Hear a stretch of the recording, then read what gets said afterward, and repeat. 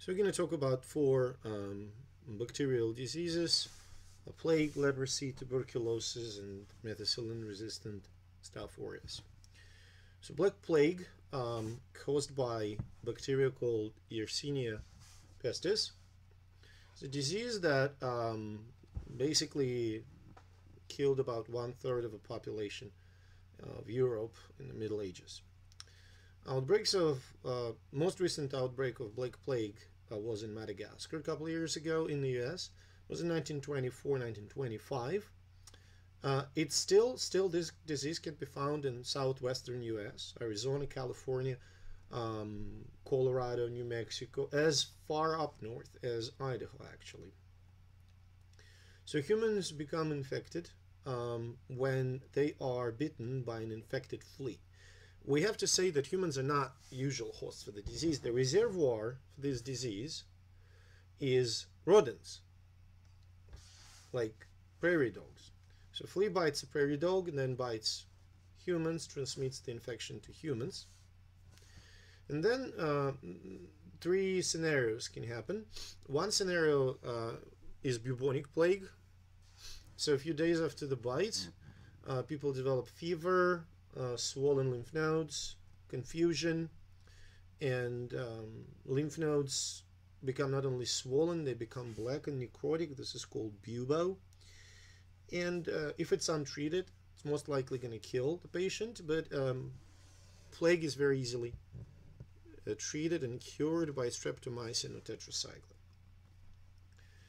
If the bacteria were inhaled instead of being transmitted by a bite, leads to the development of pneumonic plague. It's an extremely contagious form, replicates in the lungs, can kill a patient in 2 days if it's untreated. Coughing, headache, so basically like really, really, really, really bad pneumonia. And then there is a septicemic plague. So in septicemic plague, bacteria replicates in the blood, in the patient's bloodstream. Blood brings the bacteria to every organ of the human body, and multiple organ failure leads to very quick death. The mortality rate from untreated septicemic plague is basically 100%.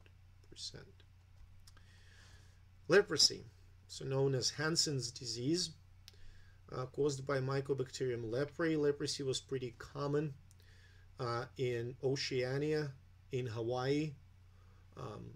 Now it still happens in South America, India, different parts of Africa.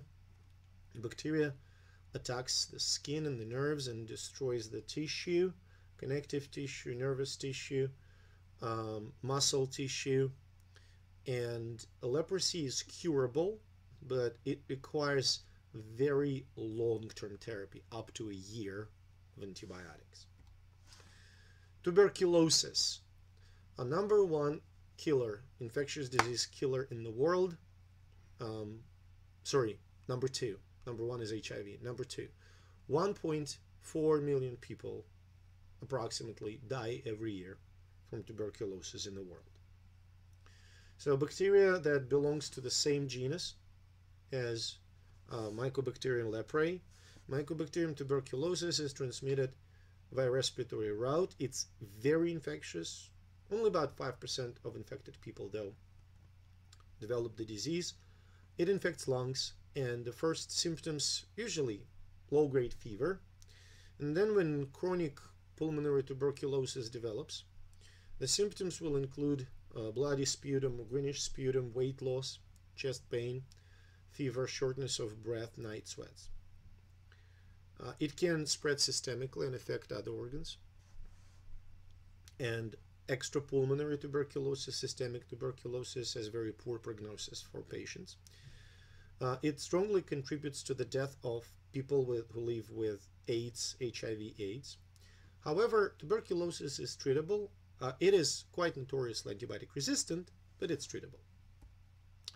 MRSA, or methicillin-resistant Staphylococcus aureus. It's resistant to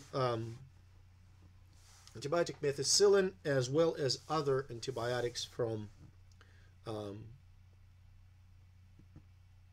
penicillin group like amoxicillin or oxacillin. It's a common bacteria on the skin and in the respiratory tract. And usually it causes the wound infections, which are extremely hard to treat. Not only, I mean, it's treated with vancomycin, but there are other approaches to treat Staphylococcus aureus. It's a typical example of antibiotic that, not antibiotic, sorry.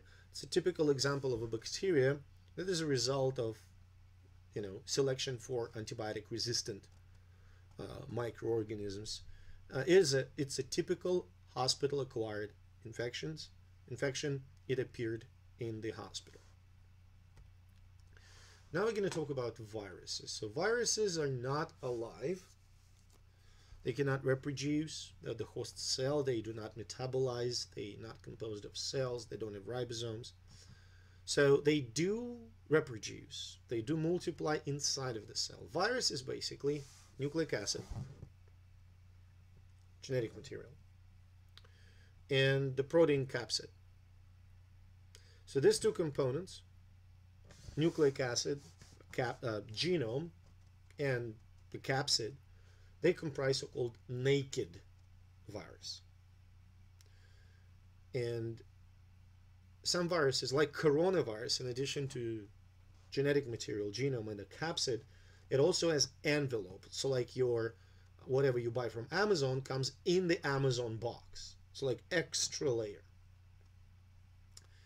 So some viruses, well known, coronavirus, how can we miss it? Smallpox, not existent anymore. Chickenpox, flu, herpes, poliovirus, rabies, Ebola, HIV, AIDS is not a virus, it's a disease. Along with viruses that can infect humans and animals, there are also viruses that can infect bacteria. So viruses are not bacteria, therefore they cannot be treated with antibiotics. So this picture shows you different types of viruses shape-wise: adenovirus, cytomegalovirus, or herpes, two different viruses, but they're very, very related to each other. Bacteriophage, virus that infects bacteria, and Ebola virus. Quite unremarkable, to be honest. So viruses, they enter the host cell or somehow deliver the nucleic acid into the host cell, and then host cell starts to make virus. Okay, and basically nucleic acid, it instructs the cells how to make new virus. Since viruses are not cells, not bacteria, they are not affected by antibiotics, and this is why nobody prescribes antibiotics when you have viral infection. There are some antiviral drugs that block different steps of the life cycle, replication cycle of the virus. For example, you may have heard about antiviral drugs like Tamiflu or Ribavirin. Now everybody talks about remdesivir. So those antiviral drugs block different steps of life cycle for different viruses. They are actually quite specific. So these are two typical life cycles for bacteriophage. One is lytic cycle. So here you can see virus injecting its nucleic acid into the cell, and that nucleic acid should be, the arrow should go here. So nucleic acid is copied, it's used as the blueprint, it's transcribed and translated to make virus proteins. Virus particles assemble, and they are released from bacterial cell, and cell dies. It's called lytic because bacterial cell dies, lysed in the end. Sometimes though, genome of the virus will be inserted into the DNA of a bacterial cell, and it will replicate with the cell, reproduce with the cell effortlessly as cell divides. This is called lysogenic. So nucleic acid stays dormant in the host cell. Okay? Now, if we're going to go over the steps of the life cycle, we can say that the first stage, and let me clear. So first stage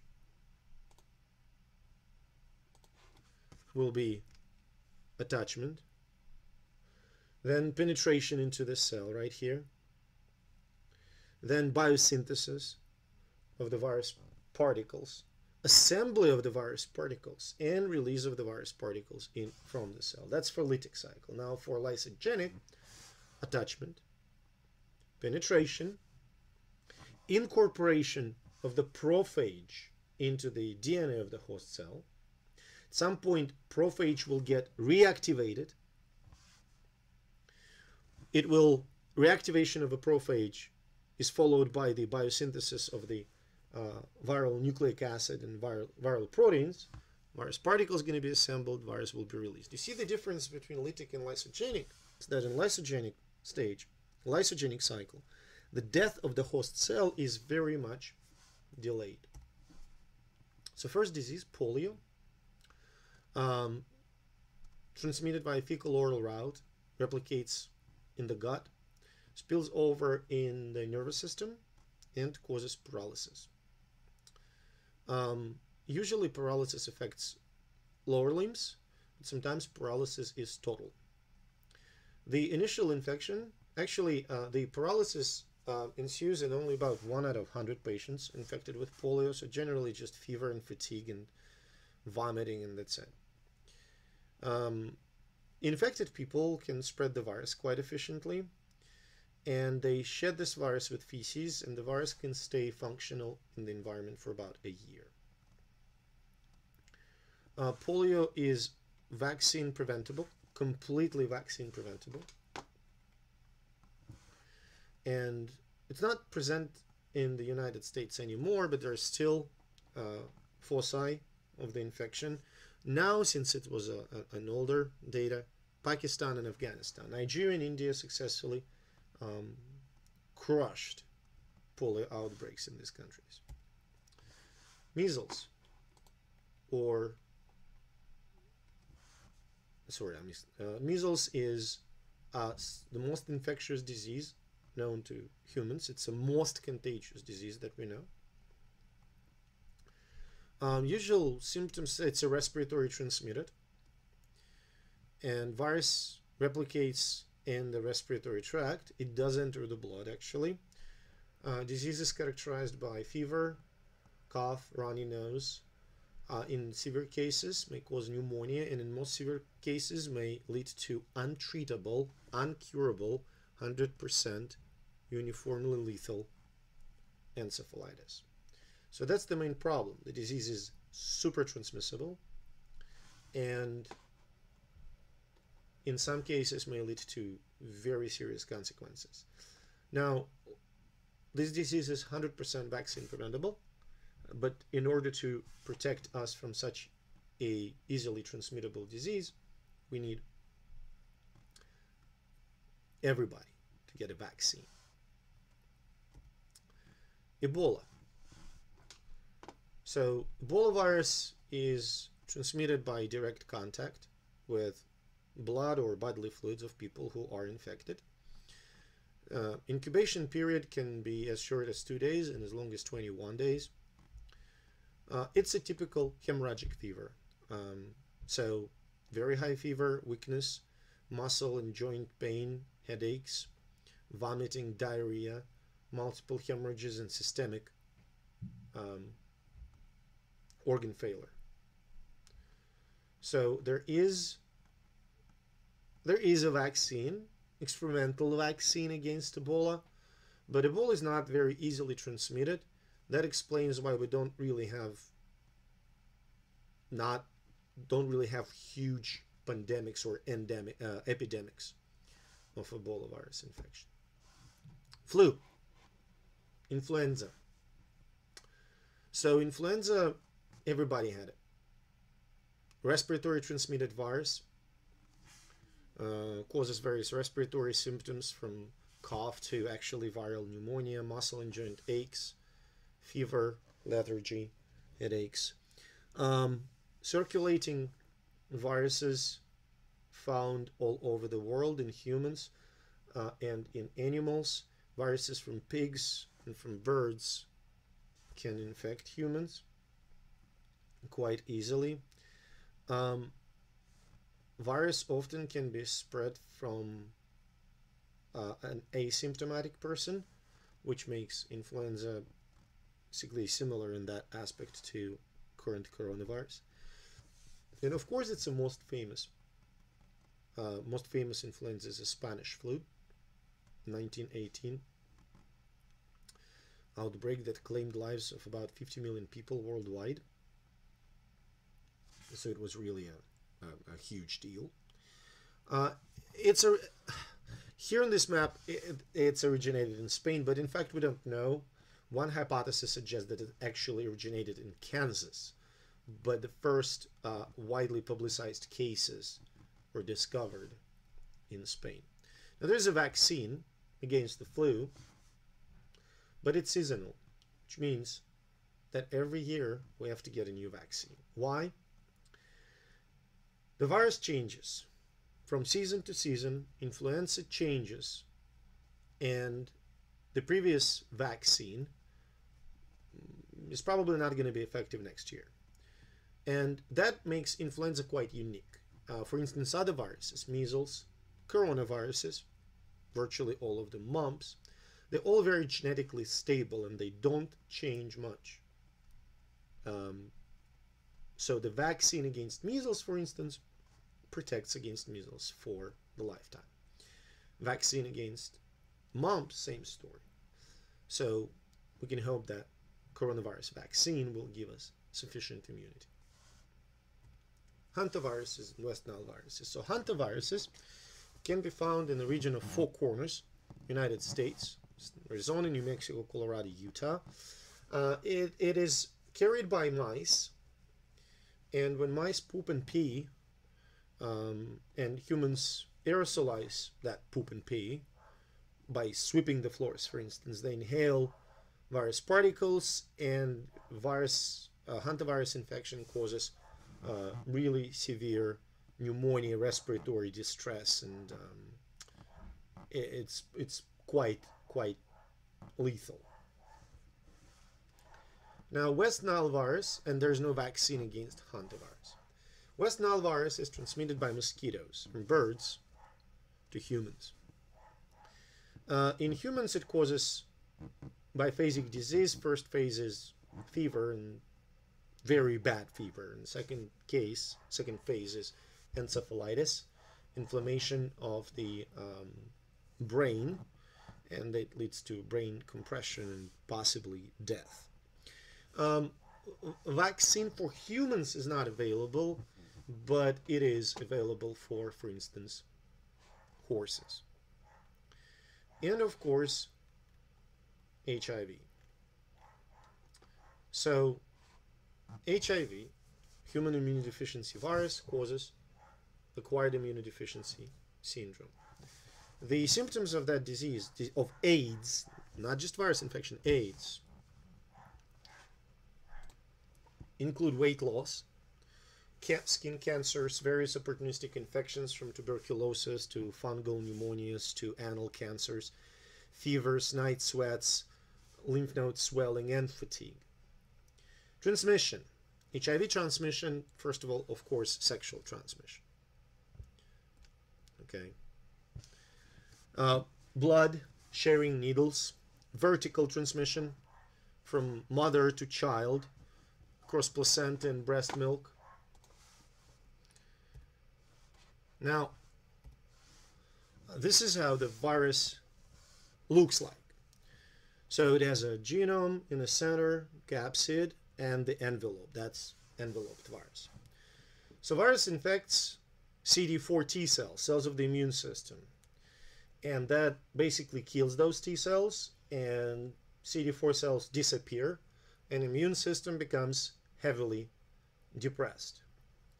HIV is latent. In this presentation, lysogenic is not a correct term. It's latent virus. So virus can incorporate its genome, copy of its genome, into the DNA of the cell. And the virus will stay dormant for years. And it cannot be removed from that cell.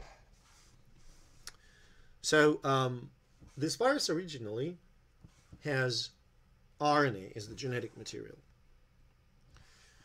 But it is classified as retrovirus.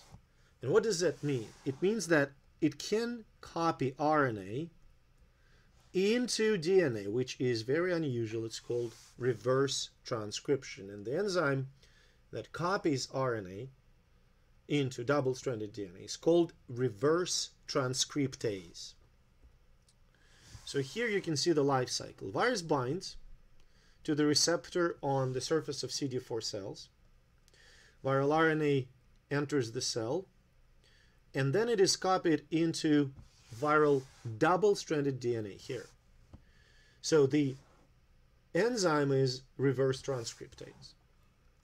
Double-stranded DNA, copy of the virus genome, enters the nucleus, where it is incorporated into the cellular DNA by the enzyme called integrase.